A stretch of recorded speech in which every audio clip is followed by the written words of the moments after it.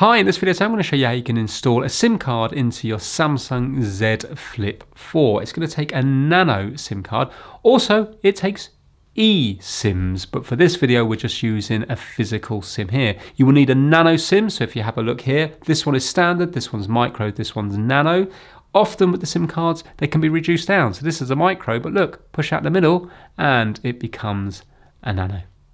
So we're going to need a SIM removal tool or a very small screwdriver or a paper clip, something like that. But if you've got a SIM remover tool, always going to be the best way, and the phone is currently off. The SIM card tray is just on the side here, on the left of the phone. You can see just here. And we're going to be using the little tool here to push in and press down. And you can see it just comes out ever so slightly like that, enough to allow us to grab it. If it's not coming out, it could be because it's dirty, so give it a little clean. And if you have a look when we pull it out, that is it there. So it gives us the option to put in one SIM card, because remember this phone is designed for eSIMs. Now if you have a look, there's a little cutout just here.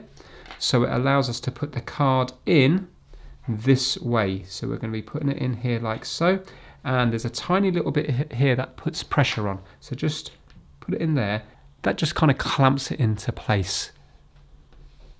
So it can only go in the one way because of the cutout. And if you try to put it in from underneath, it's just going to fall straight out again when you go to wobble it around. Yeah, you see it comes out. So it needs to sit on that little ledge just there. There's a little ledge there. So there we go. And you take a note of the hole here. The hole has to line up with the hole on the phone, which is just here. So we're going to be placing it in there like so.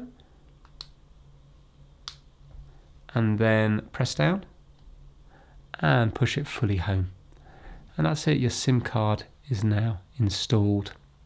So on this particular model, it's quite easy for the SIM card to pop out because it's got that little spring that makes it stay in place, but it also makes it want to spring out. So it might take you a few attempts to get it to lie flat.